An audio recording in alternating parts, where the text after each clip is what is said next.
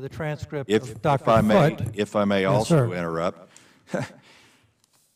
the testimony was given to us as the hearing had already started. We hadn't even had a chance to look at it. We just got it handed to us Yes, sir.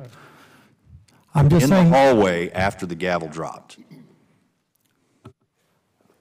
Well, sir, I'm just saying that on. That was sent up here electronically earlier today, and it was sent up to make sure the truth was on the record, having seen other witnesses' testimony and needing to make sure that the committee was fully aware that we had a taped transcript of our interview.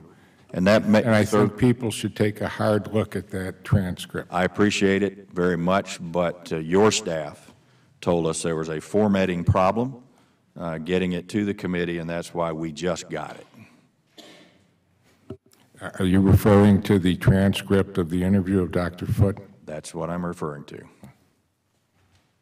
Any other transcripts I need to be aware of?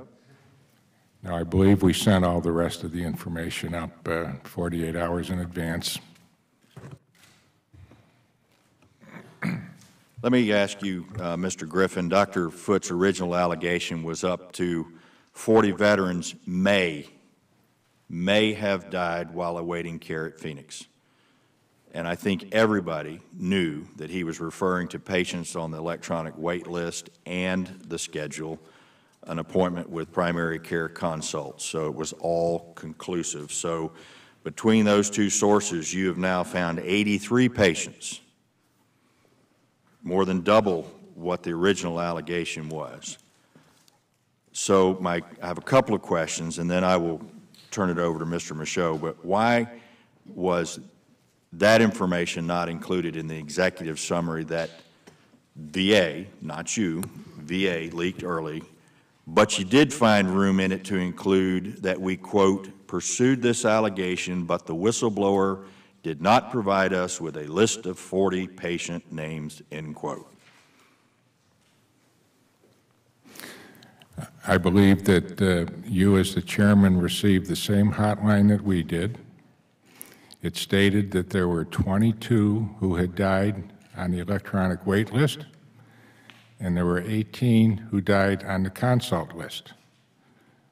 So in our pursuit of finding out what happened here, which was an exhaustive pursuit, which is still ongoing, as you know, because of the urology issues that we discovered, the obvious first question in our interview with Dr. Foote was, give us the 40 names. We want to go after the records of these 40 people and ensure that we don't miss any of these 40 because it was so definitive. Now, you were very careful in the hearing on April 9th to say potentially 40. As time passed, it became declarative by some that 40 died. Others said there were at least 40. So that spawned 800 media reports that 40 veterans died while waiting for care in Phoenix. That was the story as of the April 9th hearing.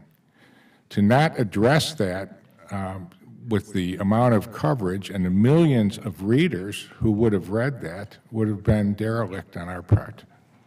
So we didn't look at 40, we looked at 3,409 records to make sure we didn't miss any. So it was important that you draw the fact that Dr. Foote did not provide you the 40 names.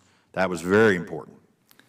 What was important was, in the April 9th hearing in this room— No, I'm talking about the final report, not the April 9th hearing now. I'm talking— No, that was not something that was inserted in the final report. There were multiple drafts, which is a very important point that doesn't seem to be getting any traction. We were asked to provide the first unaltered draft report, and that's what we provided. No, it's sir. the first time in 1,700 reports we've been asked for one. Let me draw a very clear distinction about what we asked for. Okay? Please provide committee with the original draft copy. All right, you may have thought that original meant the very first, that meant an unaltered copy, and I have an email that went to your staff that has original and then in parentheses beside it, it says unaltered. In other words, don't adulterate it in any way. We want the original draft.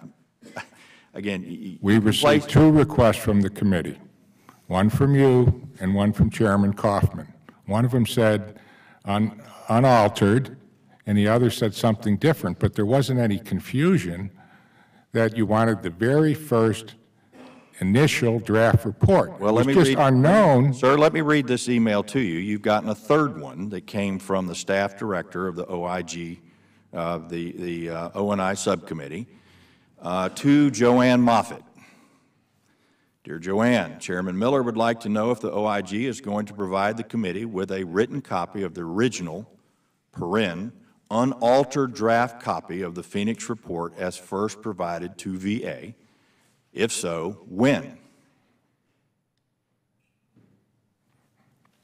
I guess I don't see what the difference is. You asked for the first initial draft report, and we provided it. Did you ever indicate to the committee or to the staff that there was more than one draft? We did not. We provided what the committee asked for, and we also explained that in the last 6 years, no committee has ever requested a copy of our draft report because it's Well, shame on them, sir. Nope. No, Shame that's the on way it them. is in the IG community. Well, I'm The sorry, deliberative but here's the process- way it works here. We're interested- We want all of the information. We don't want you to use semantics about which copy of the draft we asked for. We asked for the draft that you gave to the VA so VA could make their determination as to whether or not that draft was factual or not.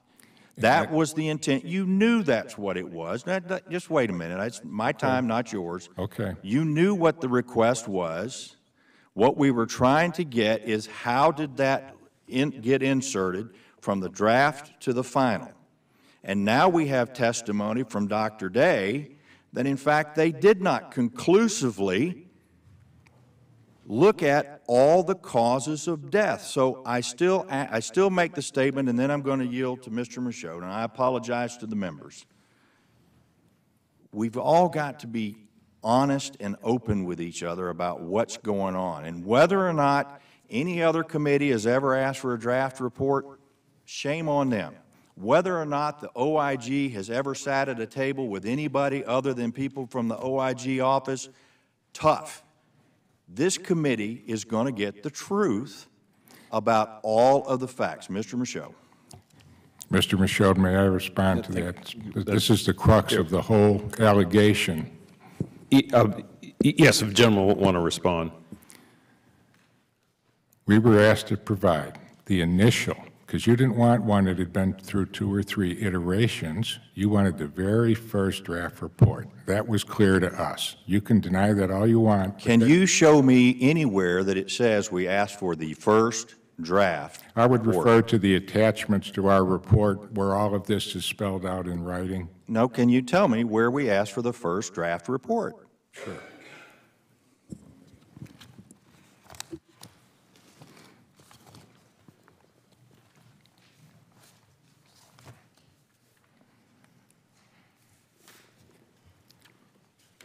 Do you have that email, David? Let me find the email, and I will respond to your question.